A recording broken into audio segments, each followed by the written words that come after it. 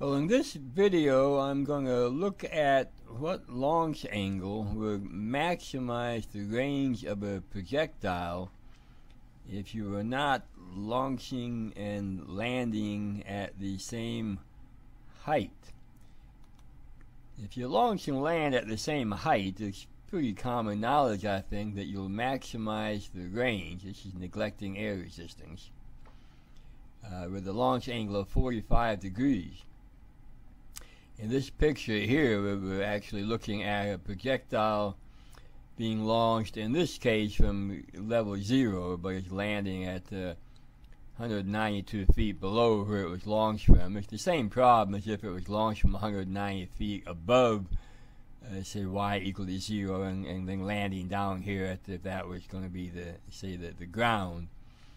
Anyway, the red path here is the path of the projectile launched with 48 feet per second initial speed and a launch angle of 45 degrees. And we can observe that if it landed at the same height as it was launched from, say 0, that this red one does outdistance the other example shown here. And in fact, we're as I prove in another video, give you the maximum range. The blue one here has a launch angle of 60 degrees. The green one has the launch angle that will maximize the range if you're landing down here. And then the black one actually has a launch angle of 0 degrees. And so if you're launching from the side of a building and you can launch it at 0 degrees, and it lands 192 feet down below where you launched it from, it actually has a greater range, this is from here back to here, than the 45 degree launch angle does. So in another video I proved some formulas that I'm just going to give here. If you want the quick version, just want the formulas, I'm pretty quickly going to give you the formulas in this video. Don't have to wade through all the proofs.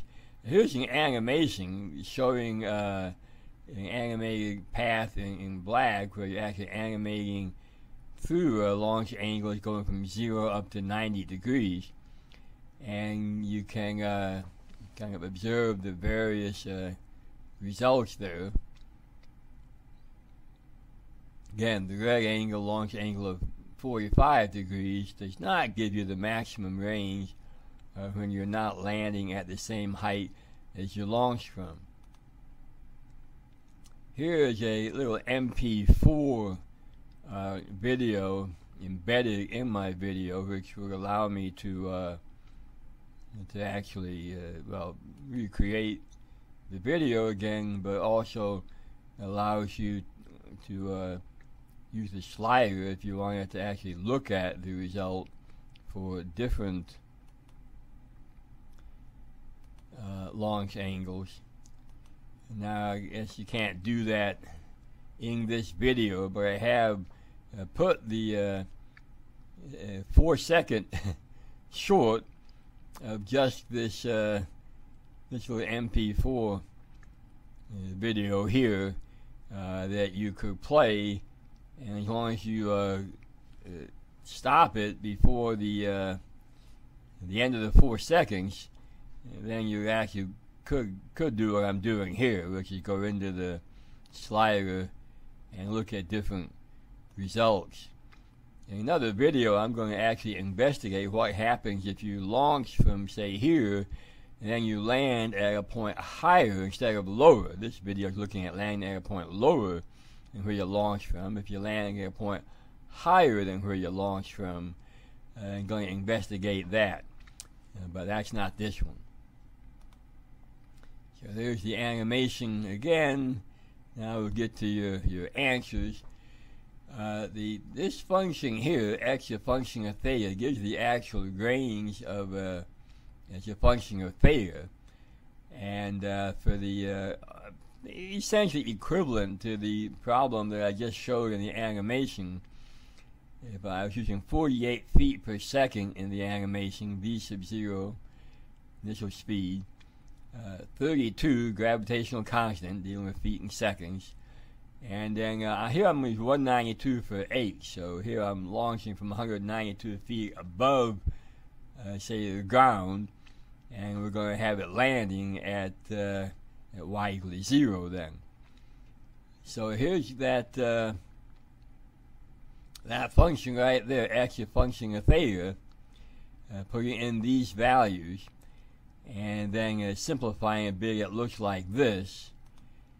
And so we can see that if you graph that function with a theta axis and an x-axis, that there is a point here where the x value, which is your range value, is largest. It looks like it's about pi divided by 8. It is close to pi divided by 8 launch angle that would maximize the range in this particular scenario.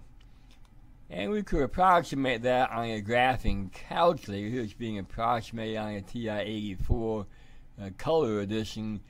And so this is theta axis, that's x-axis on the calculator. This is the x-axis and that the y. So the calculator gave us a maximum value for y, in this case x, and with the x value, theta value of about 0.378228 radians, and this maximum range about 181.19603 feet.